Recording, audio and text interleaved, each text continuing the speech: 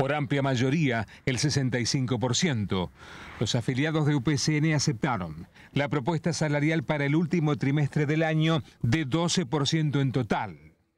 6 en octubre, 3 en noviembre y 3% en diciembre. Está definido la posición de UPCN a través de la decisión de los afiliados, que arrojó una aceptación. Una amplia mayoría del 65% de los compañeros votaron por la aceptación y obviamente un 35% por la negativa.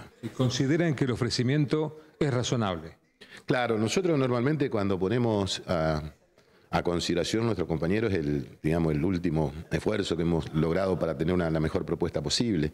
Y esta propuesta es razonable en un marco de una economía muy complicada, muy difícil, en el marco de una relación irregular en algún aspecto, diría, entre nación-provincia, porque hay compromisos que son incluso legales que la nación no cumple.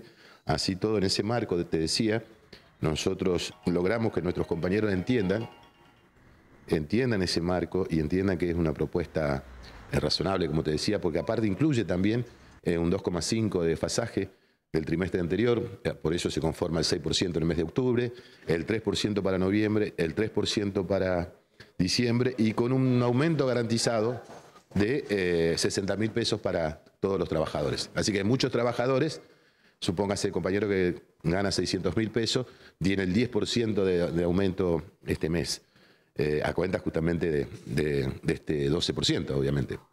El titular del gremio se refirió además a la importancia de haber dejado establecido que si la inflación se dispara, las partes volverán a negociar. Nosotros, si tuviéramos una diferencia en este trimestre, esa diferencia se va a aplicar en enero. También tenemos esa tranquilidad de que tenemos un resguardo para todos nuestros compañeros, de que si este proceso de desinflación, de baja inflación, no es el indicado para cubrir estos porcentajes, nosotros en enero tenemos la posibilidad de aplicar esa diferencia. Y si no, si cubrió estos porcentajes, en enero discutiremos de cara ya al 2025.